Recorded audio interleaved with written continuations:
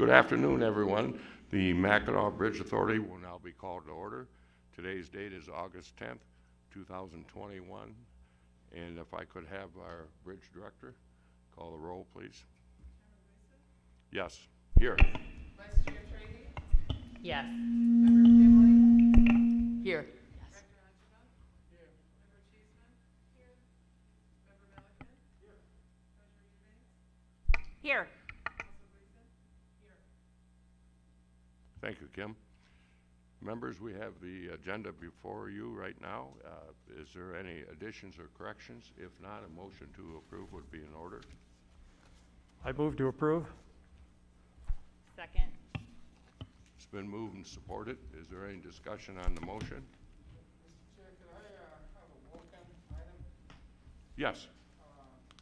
The bridge lighting item, I'd like to maybe revisit that. Okay, we'll put, can we put that as number 9 under new business, Director? Thank you, sir. Thank you. We have one addition to the agenda. Is there any other additions? Hearing none, all in favor of the agenda signify by saying aye. Aye. Aye. Opposed? Motion carried. Before we go into public comment, our Vice Chair, Amy Trahey, is asked to have the floor. Amy? Thank you, Chairman. I just wanted to thank all of you for your love and your prayers and your support. They are deeply, deeply felt. You know, Brian was just, I can't find the right adjective, but just a phenomenal man, husband, father, friend, and he was just the most technical, capable underwater bridge inspection diver that the state has had the privilege of having work for and do what he does. And I say that with humble confidence because last year in 2020, when we had the pandemic, we did a clean sweep on all underwater inspections in the state of Michigan. So Superior Region, Bay Region, North Region, Grand Region, University Region, Metro Region, and it is a testament to his capabilities. And you know, not to be underlightened by the Blue Water Bridge underwater inspections, the International Bridge underwater inspection, and our crown jewel, the Mackinac Bridge. I'm so proud of him and everything he's done to ensure the safety of Michigan's bridges. So again, thank you. I just want to let everyone know your love and prayers are felt, and we're going to be okay. We're going to survive, but more than that, we're going to thrive because we're going to lead by his example. So thank you very much for the time, Chairman, for those remarks. Thank you, Amy, and always know that Brian, you and your entire family will be in our thoughts and prayers. Thank you. Anyone from the public wishing to have public comment? Anybody from the public? Hearing none, we'll move right along with the agenda. Under number 3, we have an action item for several minutes. The Infrastructure Deck Replacement Committee meeting, July 8th, 2021. We also have the Finance Committee meeting, July 8th, 2021. The official board meeting, July 9th, 2021. And the official meeting closed session, July 9th, 2021. As well as the Insurance Committee meeting, August 3rd, 2001. I think it would be appropriate if you deem necessary to have one motion to include all the minutes, but if you choose, we'll do them individually. What's your pleasure?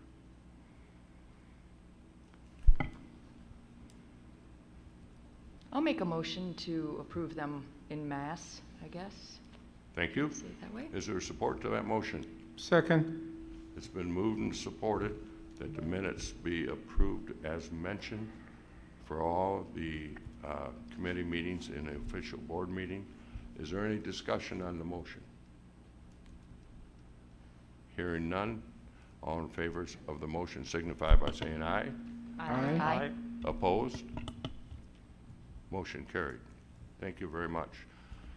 Under old business, Kim, we had Tower Tours Informational. Okay, thank you. I just have a little bit of information to bring up about tower tours because with the COVID restrictions loosening up somewhat in the past months, we've been getting lots of questions about tower tours starting up again.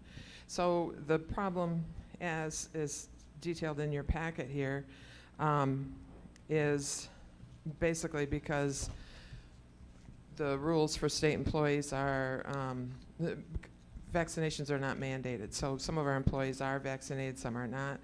Our patrons as well, some are vaccinated, some are not. And it's very difficult to, it's impossible to social distance doing a tower tour in the elevator. So we're asking our employees that basically have no public contact to get in an elevator with somebody who may or may not be vaccinated. So it's just a lot of issues to work out with the COVID requirements, so we're keeping them suspended right now. And I also included in your packet information about the charity tours. Normally we draw 25 names each August of charities that express an interest in getting a certificate that they can use for fundraising. And so we suspended that last year because we never got to do the tours from the 2019 drawing. And so now we've suspended it again this year because we still have all those tours from 2019 that we have to make up. And so, you know, there's probably 500 names in the bucket right now getting ready for this next drawing that we'll have next year. So it's a very popular program, but it is also suspended for now. So I just wanted to share that with you. Thank you, Kim. Any questions of Kim? Okay. Under new business, I'd like to take this opportunity to call on our chair of the Insurance Committee, Member Kinley, if you would please report of the action of the committee. Okay, thank you. So, excuse me, turn this on. So I would first like to just give a quick recap. I know we discussed or I gave an update at the July meeting, also for the benefit of our vice chair, who was not able to be with us at that time. I'll do just a quick recap of how we got to where we are today and the happenings of our most recent insurance subcommittee meeting last week. So as we discussed in July, MBA is up for renewing our auto insurance quotes effective October 1. So we do have some business we will need to conduct today at minimum on that end. But as a part of our first two insurance subcommittee meetings prior to July, we decided we needed to do a deep dive on the programs that we're currently providing customers, which include window escort, a driver's assistance for those uneasy or a little squeamish to go over in their own car over the bridge, walkers, bikers, and snowmobilers.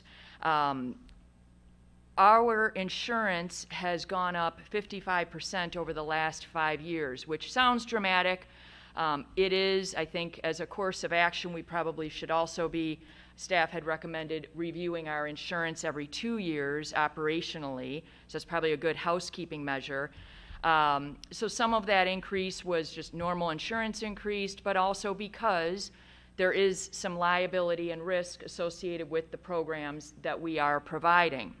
So as a consequence, we decided to delay an action on the insurance quote and instead start doing a little deeper dive on the risks and liability to the Bridge Authority of those programs, and also ask the insurance carriers to resubmit quotes based on not including driver's assistance program.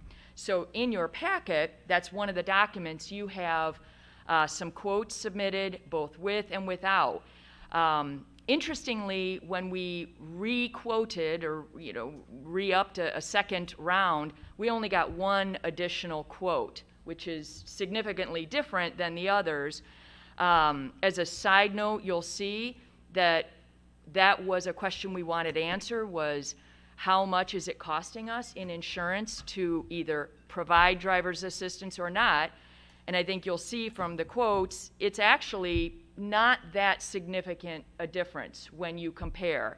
So that was one thing we looked at, that on the margins, it's not that expensive for us. If we chose to continue that program, it's not costing us a significant amount of insurance money. So that was one thing that we observed in requoting those. But also, the subcommittee last week, we did have a robust discussion about the programs. So I will say we do have a recommendation, and we do have business we do need to do in terms of accepting a quote. We have a recommendation on one of those, but I maybe should first, before we leap to that, Mr. Chairman, and stop me, I think we want to make sure that the full board understands a little bit of our subcommittee discussion before we just put that recommendation on the table. Please proceed then. Okay. So we did have a robust discussion about about 4 programs. Staff did an excellent job, and it's included in your package of material in breaking down 4 programs. We chose earlier not to really investigate, if you will, the wind escort program, because that involves high 18-wheelers, high campers that we really need to make sure are escorted across the bridge in a very slow manner. And so for safety reasons, we decided we were not even going to reconsider dismantling that program because it is such a safety concern. So the 4 programs we looked at were the driver's assistance program, the snowmobile program, the walking pedestrian program, and biking program. And in basically all of those cases, we are helping individuals, their snowmobiles, their bikes, get across the bridge by either driving their car or loading their snowmobile, loading their bike. So staff did an excellent job in breaking down the labor costs associated with each of those programs and some of the how they operate, where the snowmobilers are picked up, where they're dropped off, etc., how they're loaded onto our own Bridge Authority vehicles. And so they have detailed those in your documents, and then also looked at the cost that we are currently charging or not charging in some cases, and what that means in terms of breaking even. So I won't go through all of those, but I think you will be able to see from each document, in some cases, like snowmobiles, we're pretty much breaking even. In some cases, we're not coming close to breaking even. And we're providing a very nice service, but for free, and that may be what we want to do or not, but they've detailed that. In addition, they've laid out some of the concerns associated with each of the program. So we had a nice discussion, robust discussion about that. I do want to mention that our legal counsel provided input in terms of our liability from the Bridge Authority and MDOT's perspective. And Kathleen, please jump in, but I think the conclusion was that our liability is quite low in this case, in all cases. Correct. There is definitely liability when we haul other people's, like the snowmobiles, pedestrians, bikes, simply because we are using an MBA vehicle. But that liability can still be reduced greatly by making the owners sign a liability waiver. As for the program where MDOT drives a person, or an MBA employee drives a person's car across the bridge, there's very little liability because it's not an MBA vehicle involved. Okay, that's great. So that was very helpful in framing it from our mind that going forward, there still may be some necessity to review again the waiver forms that we have, but at the moment we feel pretty comfortable, and any fine tuning we just might want to make going forward. So, so we wanted to have a preliminary discussion with the board about these different programs. Right now they are suspended, all of them. due to the COVID restrictions, so that suspension has just been maintained in place. We contemplated and thought that when we get to the point of discussing an insurance quote, we have a recommendation from the subcommittee. Our sense was that all of these programs, from a risk and liability standpoint, should remain intact in some shape or form. So that was from the insurance side, we felt like they should remain intact. From the fee side, if the board so chooses and agrees that they need to be reviewed, we could send those programs, if you will, over to the Fares, Fees, and Collections Committee and have the Fares, Fees, and Collections Committee review whether our current fee structure is appropriate or keep it the same, modify it, bump it up, etc. So that we kind of have our action item today of getting the insurance quote done. Our suggestion is to maintain the programs and then have the Fares, Fees, and Collections Committee look at that structure prior to, say, the October meeting. The other aspect I don't want to overlook was that we also had a suggestion from Member Director Ajaba for looking at the driver's assistance program, and I think hopefully I haven't left more of that out, Director, and considering developing an RFQ for some other companies to look at taking over that program. So we wanted to discuss that as well. In your packet, you'll see that staff did do some outreach looking at other towing companies and whether they would or wouldn't provide any of these services. Interestingly, we have companies in the St. Ignace, Mackinac City area that seem very willing to do the snowmobile service, less willing to do the other parts of the service. So that was useful, but we still had that suggestion from our subcommittee member about whether we should have an RFQ developed to actually see if there's takers for, at minimum, the driver's assistance program, better costs, less headache, etc. So that's really it. I think I'll leave it at that, Mr. Chairman. I mean, I'll say for the subcommittee, I admit I came in, or for the rest of the board, I came into our discussion last week with a pretty strong mindset that I was concerned about keeping the driver's assistance program where an employee drives a customer's vehicle across the bridge for them. I was very concerned at the outset. I had my mind made up. The employee safety is our top priority, and I was uneasy about that. I also saw the fee structure and thought, we need to increase fees.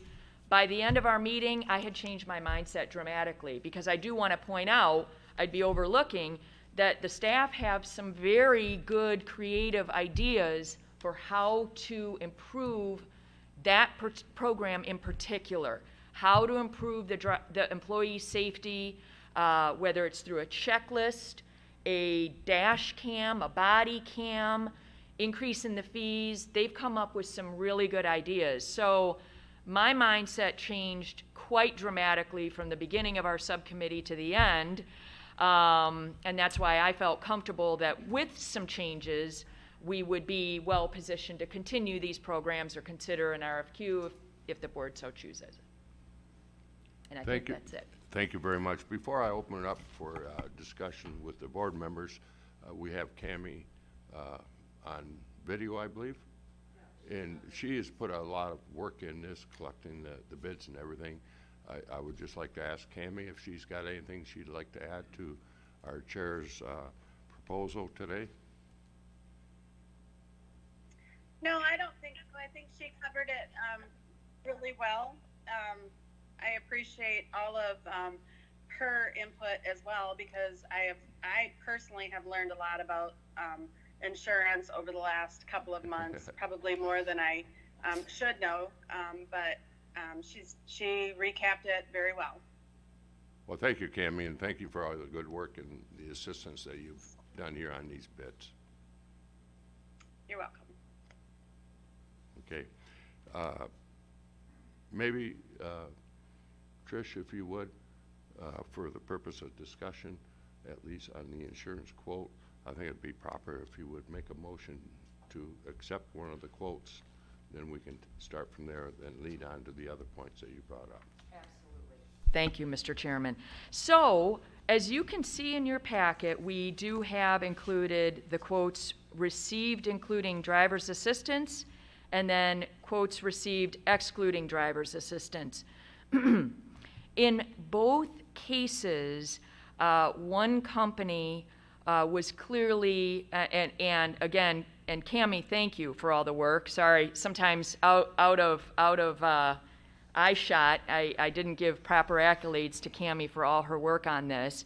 But we have she has all of, and we've been provided all the supporting documentation that really, these are apples to apples comparisons when you look across the insurance companies. So we have one company, the Cheeseman Agency, that would be providing the carrier Michigan Insurance Company with the quote, including the driver's assistance program. And that's the one we would suggest, again, because it's, from a risk and liability cost standpoint, it's marginally different than excluding it.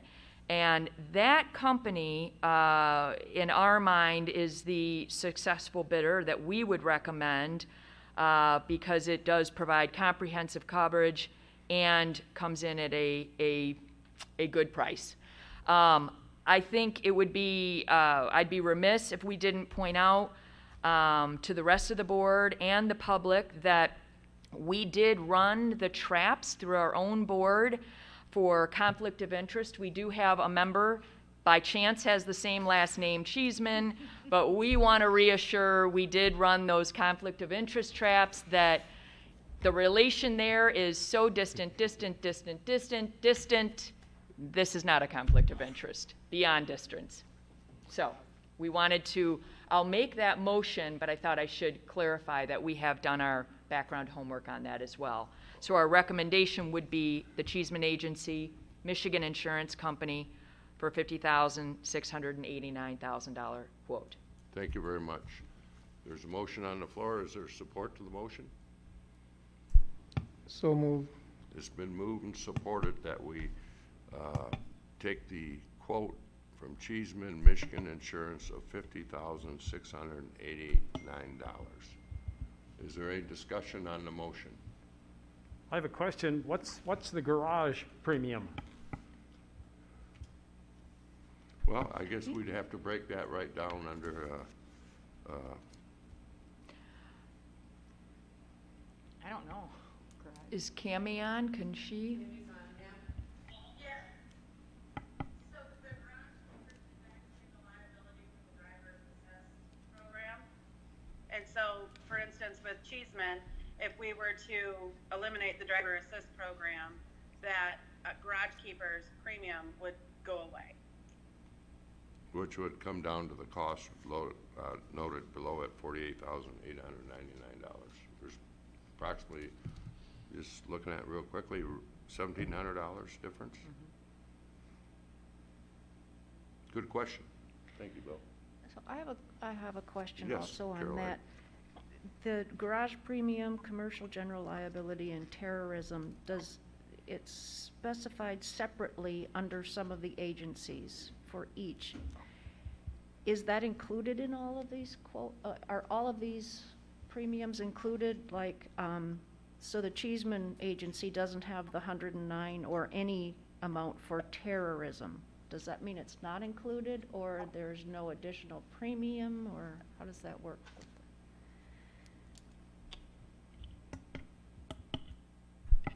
That is also a good question that I think if Cammie could answer. Sorry, Cammie, I don't. My insurance knowledge only goes so deep. And with So with some of the premiums, it is included. With others, it is not included. And one company actually didn't charge anything extra for the driver assist program. So their premium stayed the same regardless whether we eliminated or not. Caroline? Do all of the policies, for instance, it's been recommended that we accept the Cheeseman Michigan insurance quote. Does that include commercial general liability and terrorism? Yes, it does. I specifically answered questions in regards to the last incident that we had. Mr. Cheeseman called me himself and asked on behalf of their company, that their underwriters, and he asked me to explain our emergency plan. And when I mentioned that we had Mackinac City Police, Mackinac County Police, we had the state police, that answered all of his questions as to whether we had an emergency terrorism plan or not. And so it is included in his premium. It is not a separate charge. Okay, thank you. Yep. Amy? I just wanted to commend the committee for doing such a detailed job, even though insurance maybe isn't running it through your bloods. It is now. You pretty much answered every question that I started to write down. You answered everything, so thank you for that. And one of the things that I most admire, that I'm grateful that you did, is you reached out to our maintenance workers who do this to hear their ideas, because those are some really great ideas. At first I'm like, I love the director's idea, RFQ, we can kind of isolate those situations, especially if people are being treated unfairly.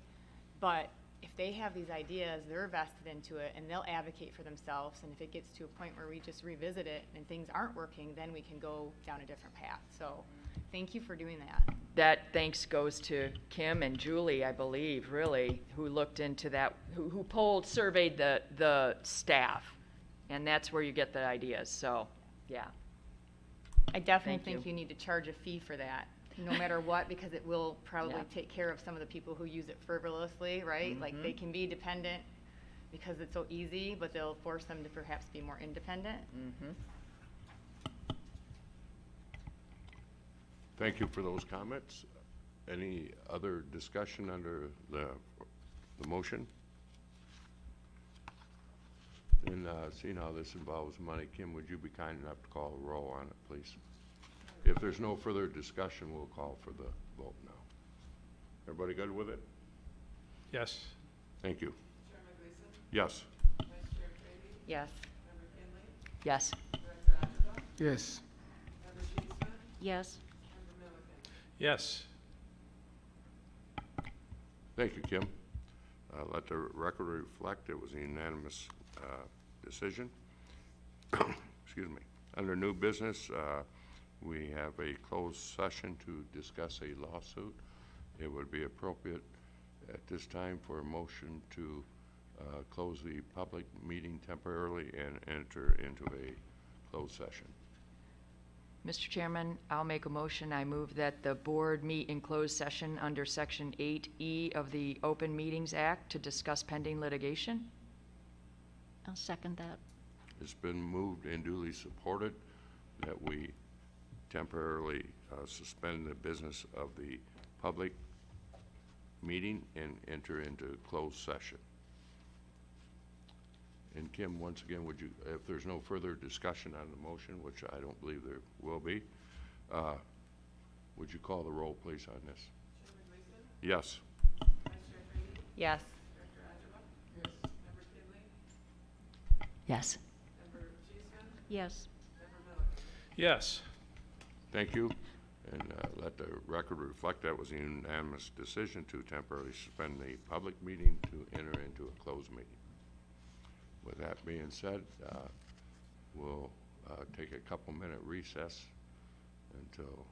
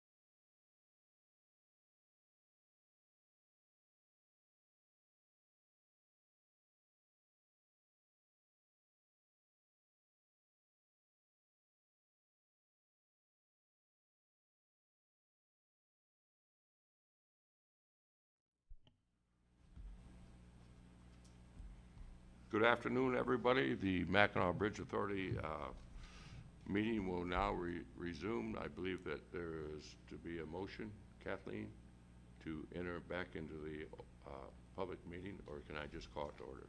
Have a motion. Okay. Do I have a motion to enter back into the public meeting of the Mackinac? I so move.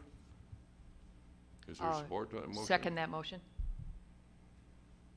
A motion's been made that we are now entered back into the public meeting of the Mackinac Bridge Authority. If there's no further discussion, Kim, would you call roll, please? Chairman Gleason? Yes. Vice Chair Trahey? Yes. Member Kinley? Yes. Member Cheeseman? Yes. Member Milliken? Yes. Thank you. Okay, next order of business is there any other business of the Mackinac Bridge Authority that the members wish to take up now? Hearing none, I just want to reflect, though, that Director Archibald was excused. He had to leave earlier. He asked that the agenda be amended for lighting, so we will not take that up today. We'll take it up at a further date. Is there any other business to come before the authority? Hearing none, I'll open it up to public comment. Public comment. Hearing no public comment, a motion would be in order to adjourn the Mackinac Bridge Authority meeting.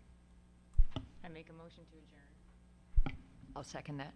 It's been moved and supported that the Mackinac Bridge Authority be adjourned.